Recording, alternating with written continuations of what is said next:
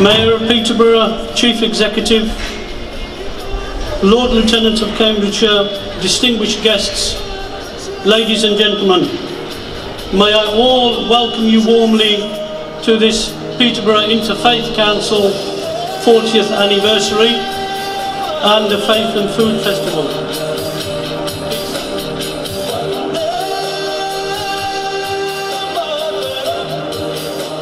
Well, it's been amazing. I've been involved with Peterborough Interfaith Council for 25 years now. I think about 18 or 19 as chair, and the former 5 was a vice chair.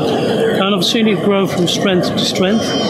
The Peterborough City Council's cohesion unit was born out of the Peterborough Interfaith Council when they recognised there was a need for interfaith. I think it's very important to firstly to be strong in your own faith.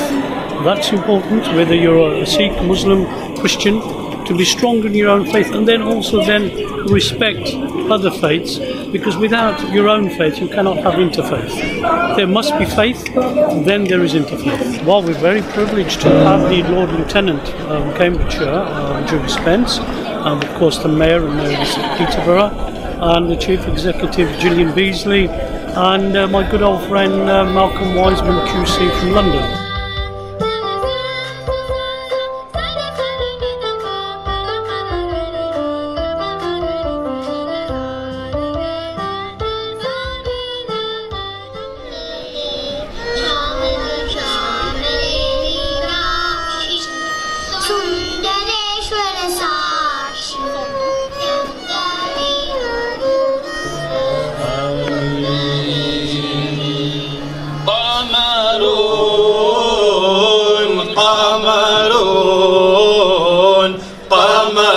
سيدنا النبي قمر وجميل وجميل وجميل وجميل سيدنا النبي وجميل.